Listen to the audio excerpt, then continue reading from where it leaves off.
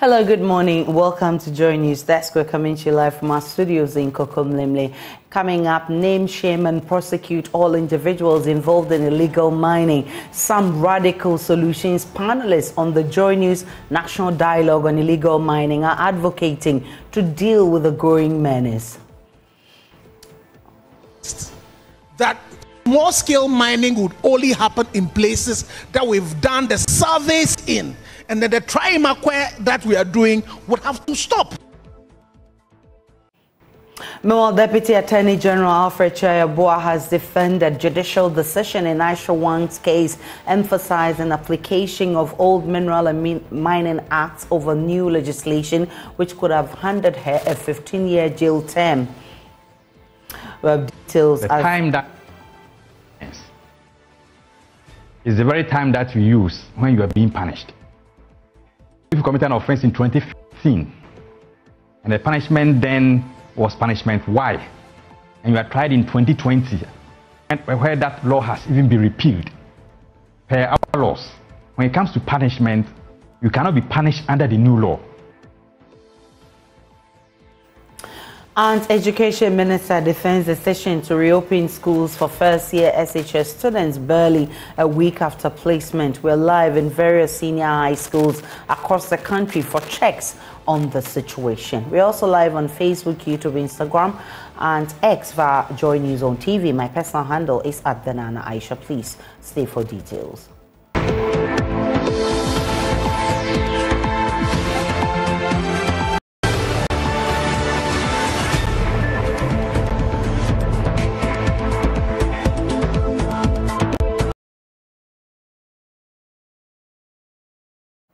Name, prosecute, and shame all individuals involved in illegal mining. Also pass stringent laws. Those are just some of the many radical solutions panelists on JoyNews' National Dialogue on Illegal Mining suggested to deal with the Galamsey canker. Illegal mining has become a pervasive issue in numerous communities. Vast forested lands have become obliterated, leaving water bodies clouded with toxic heavy metals. The widespread devastation has deeply affected many. Panelists at the JoyNews National Dialogue on Illegal Mining passionately address the severity of this menace. The Chamber of Mines thinks the country is under siege. Ladies and gentlemen, our environment is under siege. No two ways about it. Even government institutions like the Forestry Commission consider the activities of illegal miners as an ecological disaster. In brief, I would say what we saw was an ecological disaster. And this is not something we should countenance as a country. Executive Director of Water Aid, Irabna Yanye Akufu, agrees. What is happening in Galamsey affected areas is an extreme act of violence against our water resources. It is a hydrocide. This is genocide against generations, and silence only aids our oppressors. Dr. Bob Mantel from the Center for Climate Change at the University of Ghana emphasized that the core issue lies in government's failure.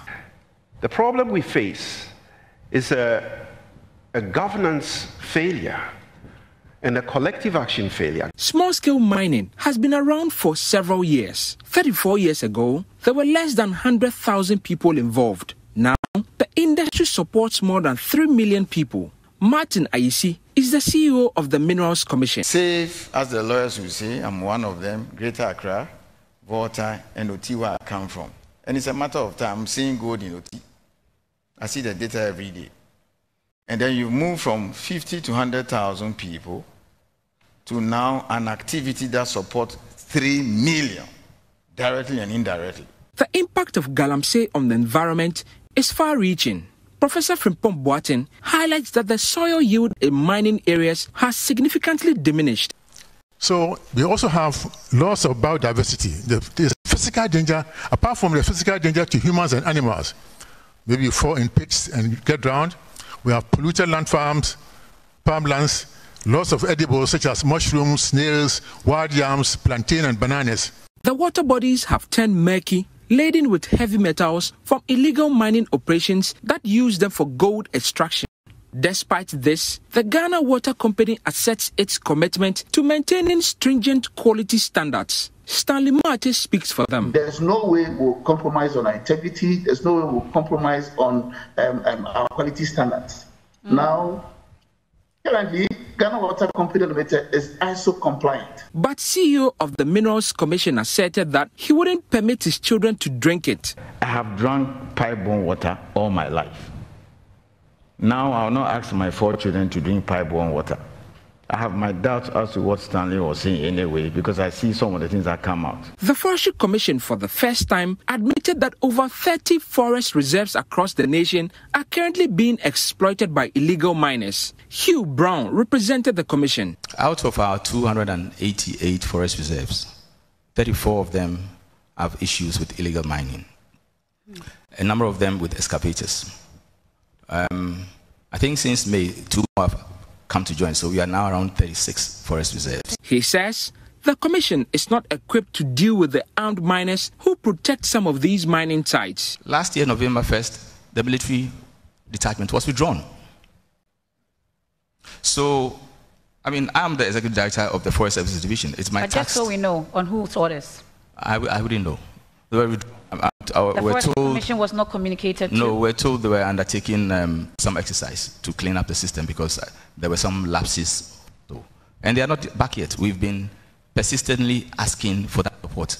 On December 4, 2023, a well-known Galamsey kingpin, Aisha Wan, was convicted for mining offences after years of litigation. She was only sentenced to 4.5 years in prison, in addition to a fine of 48,000 Ghana cedis. Professor Frimpong Boateng says she should have been sentenced to a minimum of 15 years.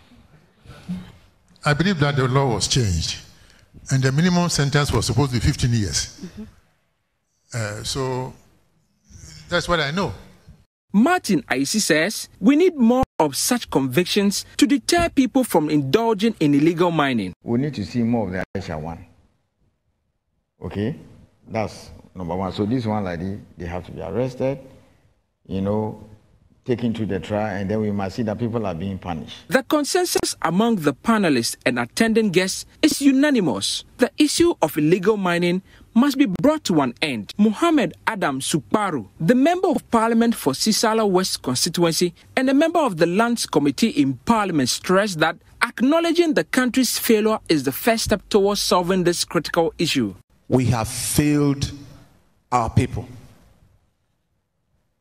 We have failed as leaders. We must admit that we have failed.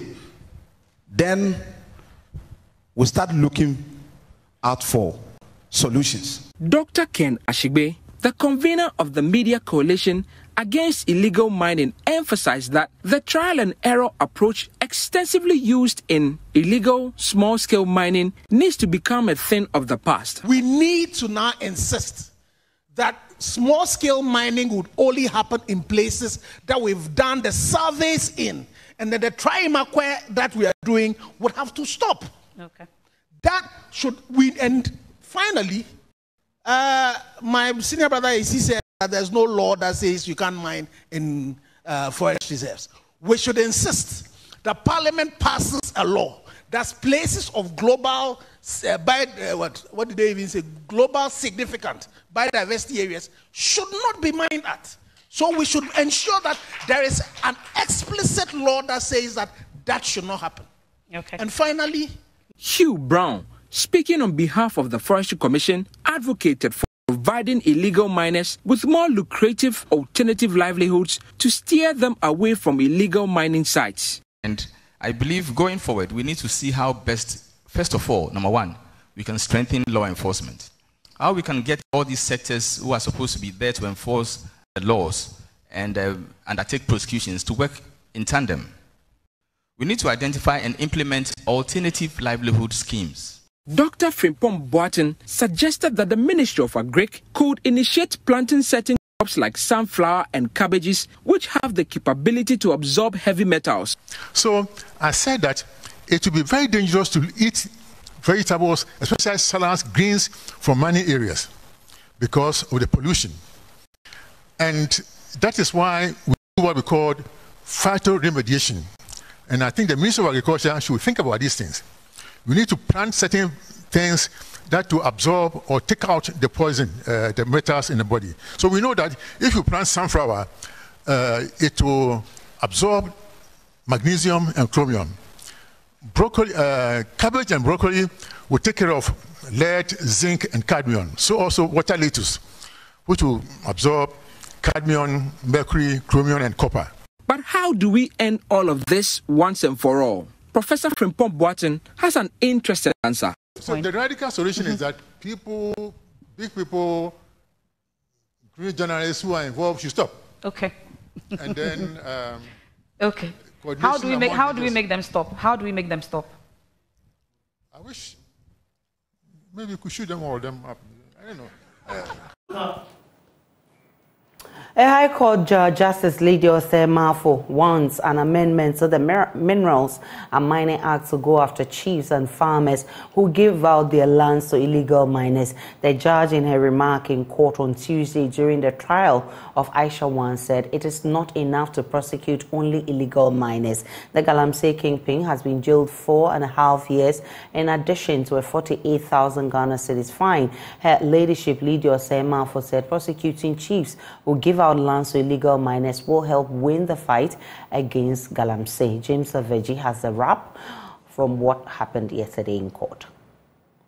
Aisha Wang, a month ago, pleaded not guilty to 3 counts, including illegal mining, facilitating the participation of persons in Galamsey, and illegally employing foreigners, except the 4th count on illegally entering Ghana, which she pleaded guilty to. She was handed a 3,000 penalty unit and a 4.5-year prison term for illegal mining and facilitating Galamsey. Again, Justice Lydia Osei-Mafo also handed her a 12-month prison term for illegally employing foreigners and a 1,000 penalty unit and a 3-year prison term for re-entering Ghana without legal travel document. All sentences are to run concurrently, which means Aisha Wang will spend 4.5 years in jail and pay the fine in addition. Right after Justice Lydia Osei-Mafo read her judgment, counsel for the accused, Miracle Atachi, rose to his feet and prayed the court to consider the accused on the basis that she has complied with the court and security officials since her arrest late last year. He said sentencing her would only put a financial burden on the state. He pleaded with the judge to fine and repatriate her. But Director of Public Prosecutions Yvonne Atakra Obuobisa argued against his plea. She wants her ladyship to impose a maximum jail term plus a fine on the accused. Justice Lydia Osei-Mafo, in her remarks, noted that considering all evidence provided by prosecution, she is left with no doubt that Aisha Wang's actions have been detrimental to the environment and have deprived many of their livelihood. She said the accused has taken the country's hospitality for granted. Justice Osei-Mafo also added that security officials did not do due diligence in granting her papers upon her second return. In view of these, the judge wants the state to go after chiefs and other landowners who give out their land to illegal miners. Aisha Wang will serve the next 4.5 years in prison and pay some 48,000 Ghana cedis to the state in fine. Deputy Attorney General Alfred Tuan Yeboah says he is satisfied with the conviction. Yes, we are satisfied. You know, this offense was committed before 2019, that was between 2015 and 2017, and the law then was that the maximum sentence should be 5 years. So having been in custody for over 12 months, based on our constitutional provision on the, which imposed a duty on the judge to consider the number of years the person has spent in custody, we think that 4 years, 6 months is reasonable in the circumstance. She's someone that has gotten her name in the media a lot. Today, she's come to the end of the road. We're able to successfully prosecute her. She's going to spend 4 years, 6 months in custody. It should be a lesson to the others that you may be engaging in illegal mining, but when your time comes, the law will deal with you in accordance with what we've had. So it's a fight that we have not won, It's a fight that is a continuous one. As I just said, we all need to take part in the fight. Aisha is going today. The next time we come to court, if others have committed similar offenses, they also have their day in court. But let me also make this appeal to the public. This fight is not a fight of the Attorney General. This fight is not a fight of the police service. It is our fight. If you have any evidence to the fact that an individual, group of individuals, or an entity is engaged in illegal mining, don't sit in your house. Offer that evidence to the security agency so that we can follow up and then prosecute them as we've done in this particular case. I mean, would the state be able to ensure that she's deported? We know she has had issues going out and coming back into the country. After her sentence, if she is able to serve her sentence, she will be deported in accordance with law. James Avaji's report for Joy. The National Association of Small-Scale Miners is recommending to government to consider a local community enforcement approach instead of the centralized national approach. According to the General Secretary of the Miners Association, Godwin Ama, the current national approach has failed to yield positive results. He was speaking at the National Dialogue on Illegal Mining. But we think that community enforcement approach is going to work. If we want to, we shouldn't look at it from the national level, but we should look at it from the base, from the communities. Mining activity or illegal operation takes place in the communities. So if we are able to have what we call the community enforcement approach, where we have selected individuals from the community and the traditional leaders to be part, then Minerals Commission will let them know the small-scale miners or mining companies that have been issued with license to work within their jurisdiction. Anyone who comes there who is not part of that list should not be allowed to work. We did a pilot and realized that it's working. So this is something that we need to upscale it. That one is not waiting for the central government to come. And these communities are linked to the district mining committees.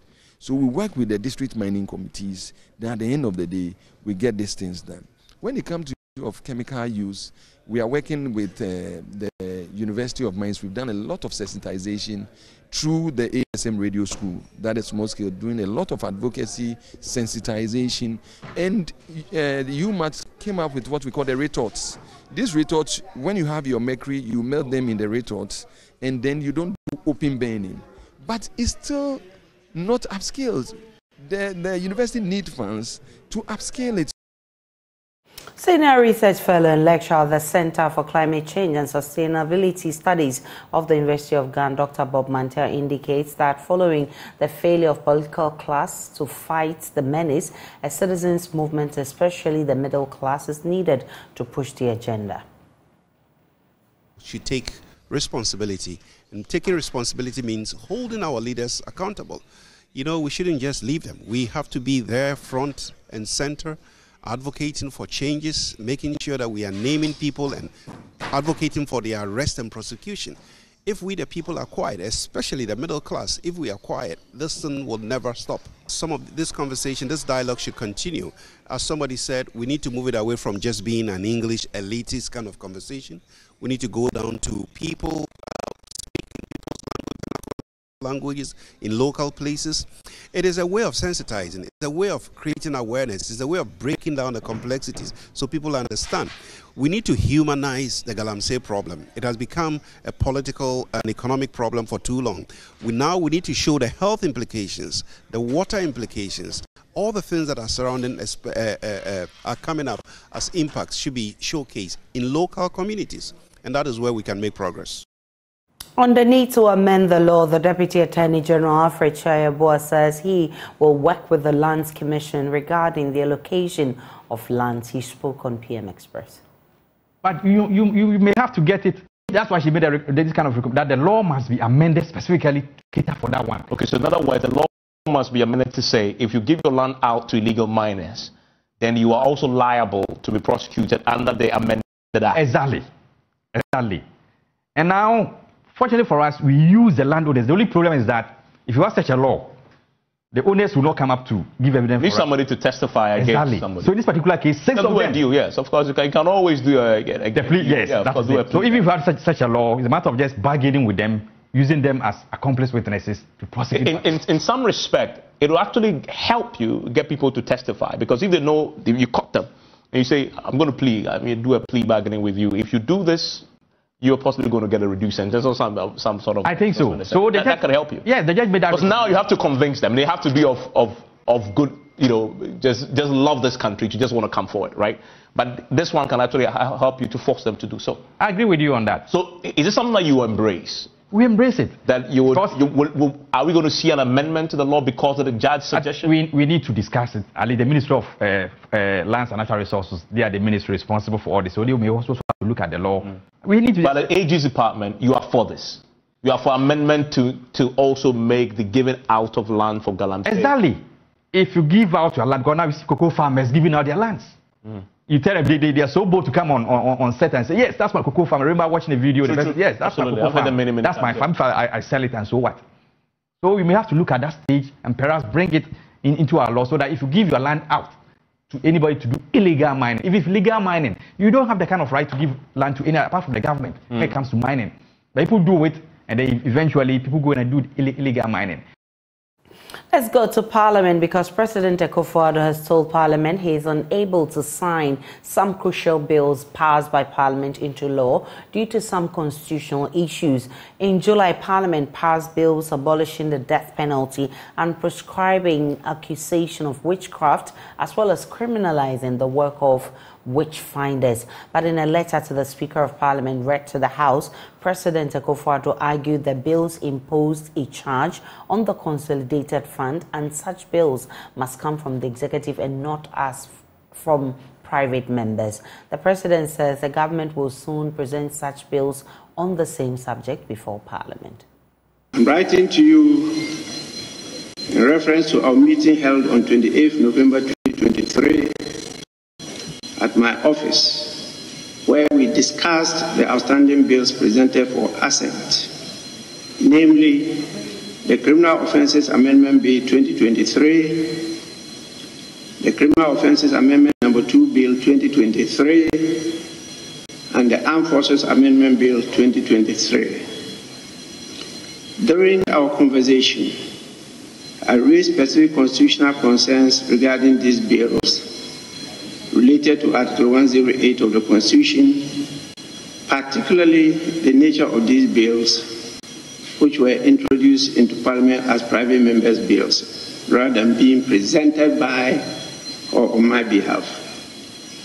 I appreciated the opportunity to engage with you in a meaningful dialogue about these critical legislative matters and valued your insights on the subject. As I indicated, the contents of these bills have my support, but we need to ensure that they are enacted in line with established constitutional and legislative processes.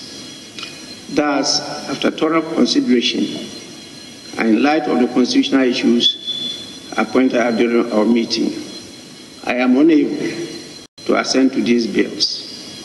The concerns raised are significant and have profound implications for the constitutional integrity of these legislative actions.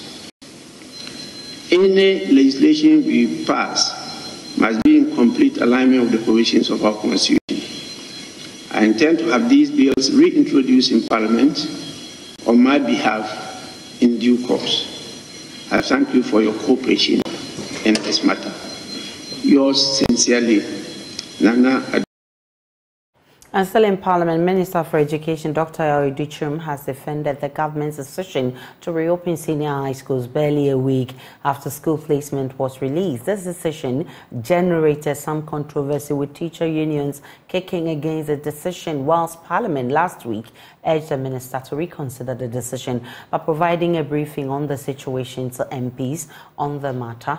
The minister cited the early release of the harmonized prospectus as well as a desire to revert the academic calendar on track as part of the reason why this decision was taken and why they refused to reverse the decision. The minority were not impressed with the response of the minister. Last week, Parliament had urged the Education Minister to reconsider that decision to let students reopen barely a week after the placement had been done. The minister did not oblige. Today, he has been providing some answers in terms of why exactly his ministry had to do that. He's been explaining that governments want to bring back the academic calendar back on track. For the first time, the Ministry of Education, with its relevant agencies and stakeholders, developed a national harmonized prospectus for all senior high school and TVET students. And the same was published in the Daily Graphic on November 15th, 2023. The purpose of the publication was, among other things, to give parents ample time to buy the prospectus items and get their hours ready for school on December 4th, 2023. When these timelines are strictly followed, the contact hours will be duly achieved, and our quest to get back to the pre-COVID academic calendar will be on track. Last year, school opened in February for first-year students. This year, we are opening in December, which gives us the opportunity to then open October or September and therefore go back to the pre-COVID calendar as we all are envisaging. But clearly the minority are not happy with the responses the minister has given. Shortening the process, introducing a harmonized prospectus, well and good. But what quantum of money does a parent need to be able to buy all the items on the harmonized prospectus? So, Speaker, even the cost of a chop box, I'm not even talking about a trunk, is more than 200 Ghana cedis. And we are not even going to go through the list and talk about every single item. By my own rough estimates, at the very minimum, a parent will not require less than 3,000 Ghana cedis. Minimum, I say minimum, Mr. Speaker, minimum threshold. As for this return to the pre-COVID era, I don't know why the sudden rush. You have not been in any hurry at all to return to the pre-COVID calendar. Even in terms of the final exams, we are no longer writing WASI with our colleagues in Gambia, Sierra Leone, Liberia, and the rest. Now is GASI, and you are not in a hurry to move from GASI. Speaker, I'm urging him that please let him extend the time for the public, particularly those who have had their children and relatives who have had an opportunity to go to these schools, to be able to organize enough and then so that they can be able to access this education of their choice. On the majority side, however, the concerns generally has been that Parliament did not have the power to direct the minister in terms of what to do in running his ministry day to day. The concern has also been that the Education Ministry was right in taking that decision because of the urgent need to bring back the academic calendar on track. And the students are in school already. The minister had given us the statistics of the number of students that had been placed. Unfortunately, we probably do not have the number of students that have reported at the various schools. Clearly, this was not a sudden decision. This was not a sudden decision. But there is something important, Mr. Speaker, I want to point out here. We as a political class must know what to play politics with and what we should congregate around as a national issue. Well, clearly the Minister for Education has not listened to the concerns that came from Parliament. He had decided that the decision to let school reopen should stand. And as we speak, some students have already started reporting to school, and it will be very difficult to go back on the decision that has been taken. And clearly, as both members on each side have been saying, there is the urgent need for the minister and as well as other governmental agencies to listen when Parliament speaks. Reporting for JoyNews, Kweku Asante, Parliament House, Accra. Meanwhile, some parents and guardians of first-year senior high school students have called on government to move the reopening date to a later date to enable them prepare adequately to provide the needed prospectuses as they race against time to meet the school's deadlines. A week after junior high school graduates received postings to senior high schools, the Ghana Education Service ordered them to report to school. Teacher unions and members of parliament have raised their objections to this decision. The GES, however, is defending its decision, insisting it wants to restructure the SHS academic calendar. Some parents say pooling resources to buy essential items for their first year's wards at short notice has left them stressed. I'm sending him back home. I couldn't buy all of his items, so I have to go back home. Aside from the short notice, parents are also questioning the urgency for their children to go to school when they will break for Christmas in just 2 weeks. Mary Gifty Nyachiga is a senior high school teacher. She's unhappy with the GES decision. Looking at teachers staying on campus throughout the year because of how the curriculum has been structured for our kids, in fact, it's unbearable. It's unbearable, and I think, government have to look into it again. A Form 1 male Achimota school student whose gender was altered to female by WAEC has yet to be corrected. I chose St. James as my first choice, but the WAEC people changed my gender to female. So I couldn't choose a boys' school, a single-sex school, so I had to choose a mixed school. So when I chose the mixed school, I chose Achimota, and I'm now here. More queues are expected at the premises of the various senior high schools in the coming days as parents and guardians rush to get their wards admitted. In the Ashanti region, some guardians of newly admitted students in second cycle schools are prevailing on the government to consider an extension of the reopening dates. The parents say they are financially challenged to meet the needs of the wards in the preparation for school. Meanwhile, hundreds of non-placed students in and beyond the region continue to wait in line at the Regional Solutions Center to resolve their concerns. Authorities at Kumasi Academy announcing specific items required of their newly admitted students. Students were to report to school on Monday. Unlike some senior high schools requiring an online admission, the fresh students are admitted manually. Moving in queues, the students are required to confirm their details at the various desks, after which they are offered accommodation. Last Friday also, I came here. When you print the the result slips, the prospectus is added to. So all the things that we bought them and then we have brought them. So meaning your son is ready to start school today? Yes, my son is ready to do the science. He's ever ready. Today he woke up around 4 o'clock. But other guardians are concerned about the reopening dates. They allude that financial challenges are impeding preparations for their wards.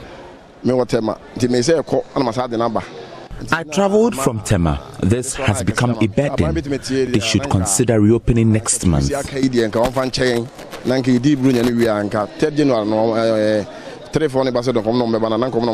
2 weeks now, I don't think my ward would really learn during this semester because this is the same period for admission. I traveled from Sekhibekwai to this place. Next year, they should consider 3 weeks for preparation. At the Regional Solutions Center, hundreds continue to wait in line to seek redress to issues pertaining to their school placement. Many are stranded after they visited the center in the previous week to have their concerns resolved. But a solution to their concerns is yet to see the light of day. I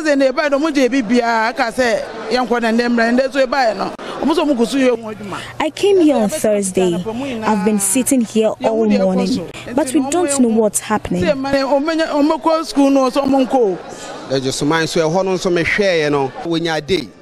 My son had a Jesuman. He was offered today, but it's far from where we live, so it will be a challenge. To 4 to 5 hours they be do. I came here with my children, but we have since not been served. We have other duties to attend to.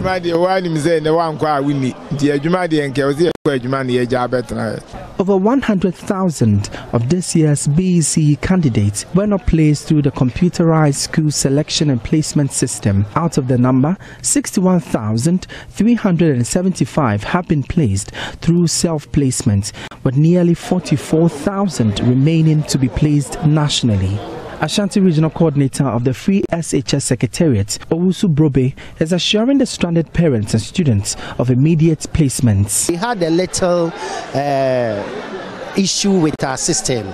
Now it has been resolved. So very soon, those who came here around Wednesday, Thursday, their issues are under control. So very soon, all the backlog will be cleared for students to get a place. They shouldn't panic and they shouldn't fall into these Goro boys, pay money to fix them here and there. For Joy News, my name is Emmanuel Bright Kweku. Member of Parliament for North Ton, Samuel Okudzeto-Ablakwa, has indicated there's no 24-hour economy policy currently in practice as being preached by the governing NPP. He says the government's attempt to introduce a half-cooked policy with focus on night economy in its 2024 budget was an afterthought. Speaking to Joy News at the National Democratic Congress stand at the ongoing Volta Trade and Investment Fair in Ho, he asserted the NDC's 24-hour economy policy proposal is the panacea to Ghana's economic crisis. The National Democratic Congress took a stand at the ongoing Volta Trade and Investment Fair at the Jubilee Park in Ho to sell its 24-hour economy policy proposal to exhibitors and patrons. James Gunu is the Volta Regional NDC Secretary. Whilst people are selling shoes, whilst people are selling belts and other products, we also have a product that we want the industry players to take advantage of, because we want to revive the economy of Ghana, and it doesn't take 8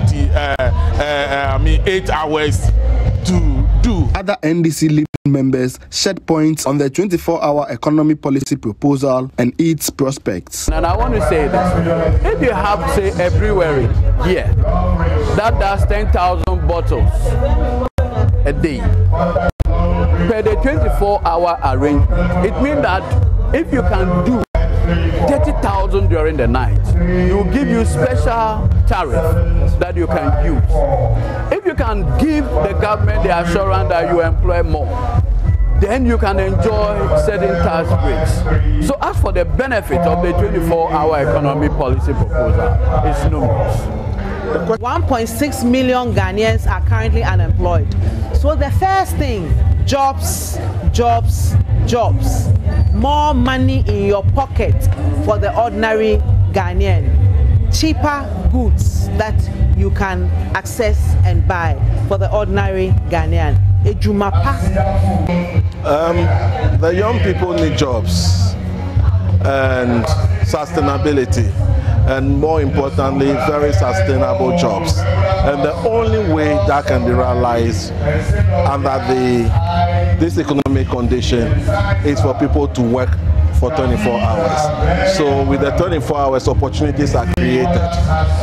The Member of Parliament for North Ton, Samuel Okudzeto-Ablakwa, shut down a claim by the governing New Patriotic Party that the 24-hour economy policy is already in practice. So this policy intervention that President Mahama is proposing will unleash the full potential of young people, create jobs. We will have a three-shift system where companies will work 24 hours.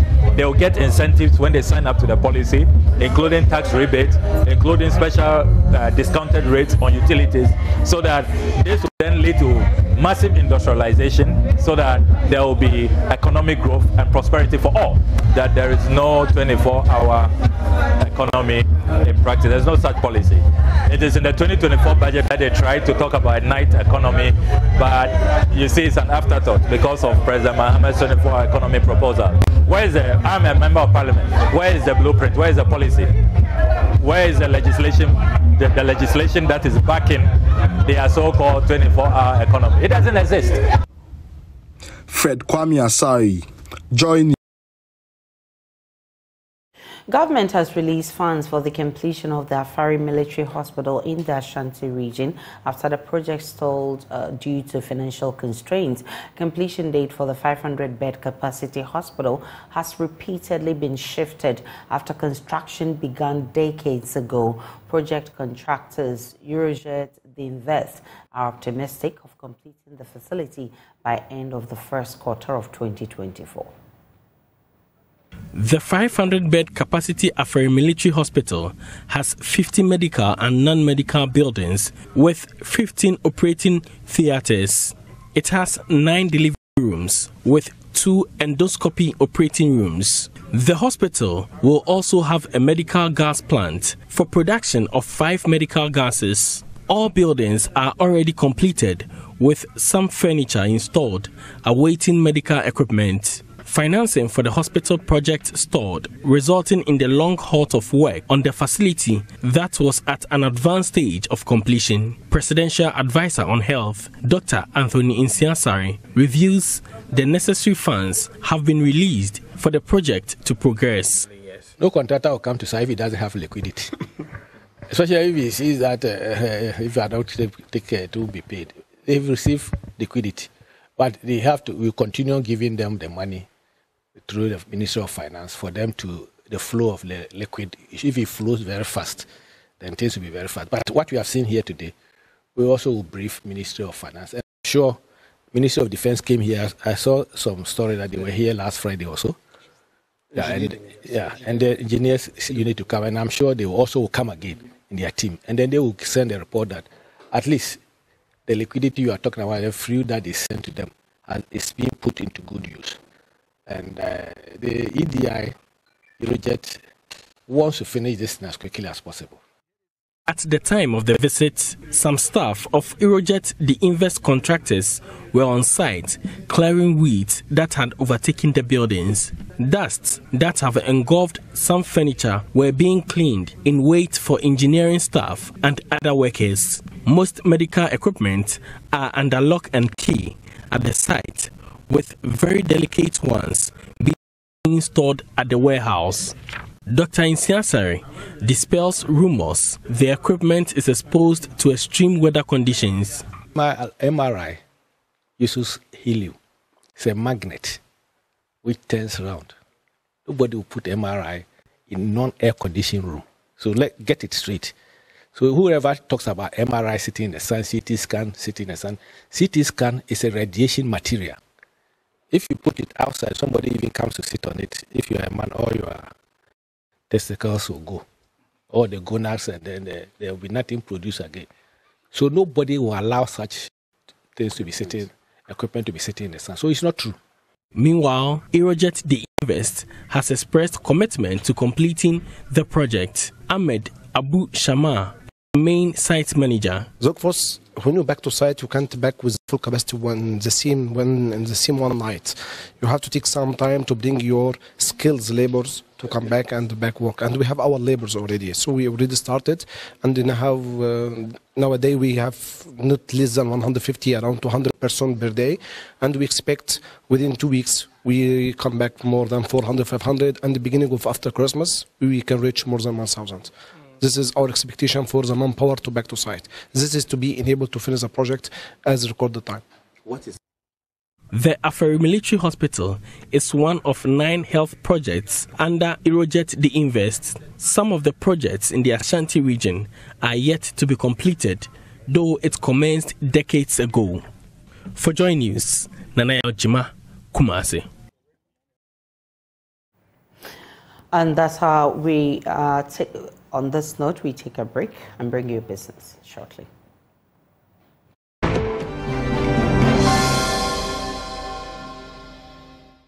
Hello, good morning. Welcome to the business segment on JoyNews Desk with me, Pius Kojo Baka.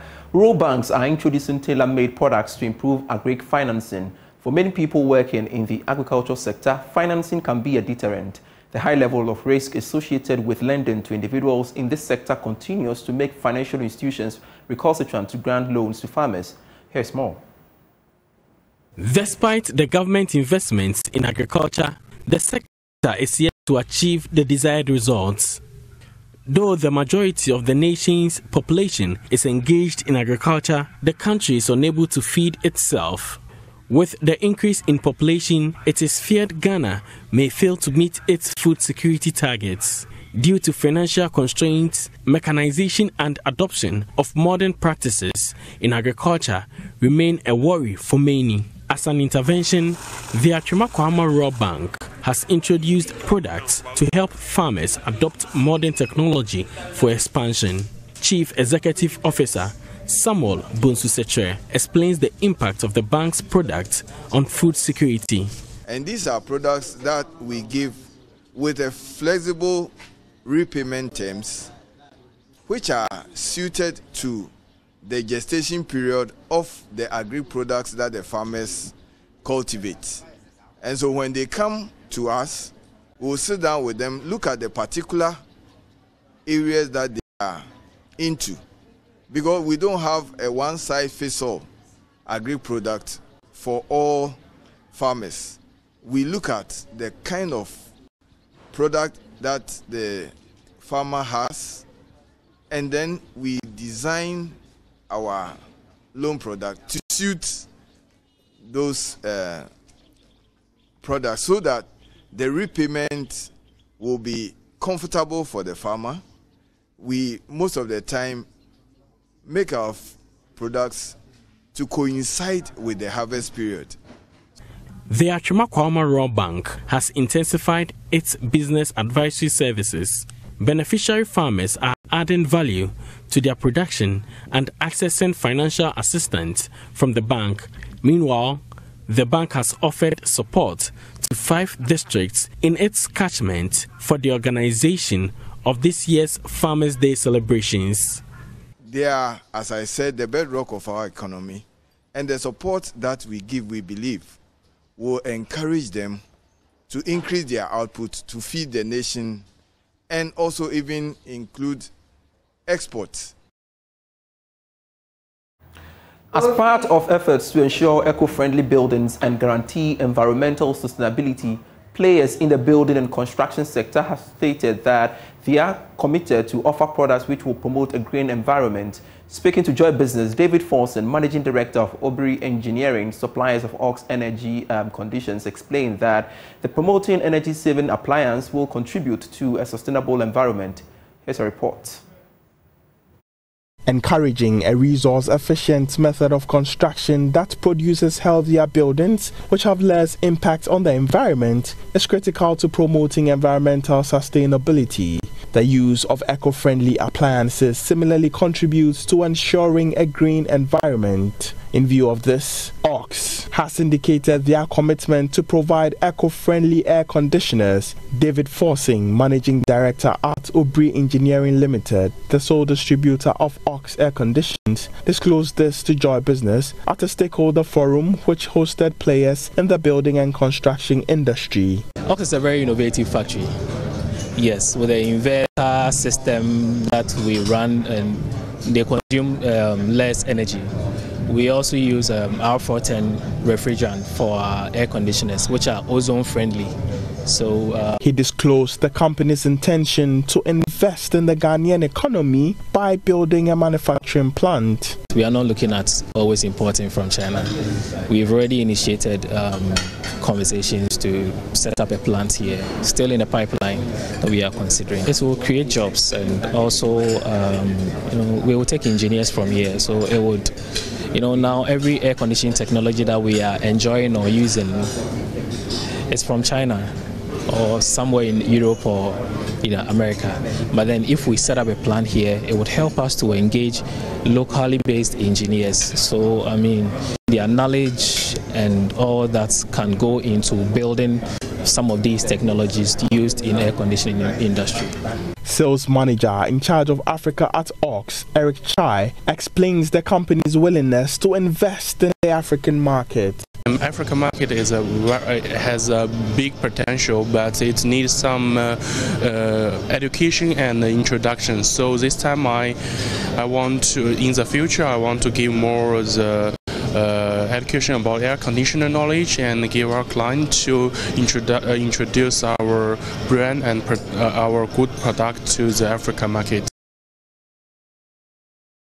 That's all for business. I am Pius Kojo-Baka. That's how we wrap up the bulletin this morning. My name is Aisha Ibrahim. Log on to myjoyonline.com. There's more of the news and updates of all the developing stories.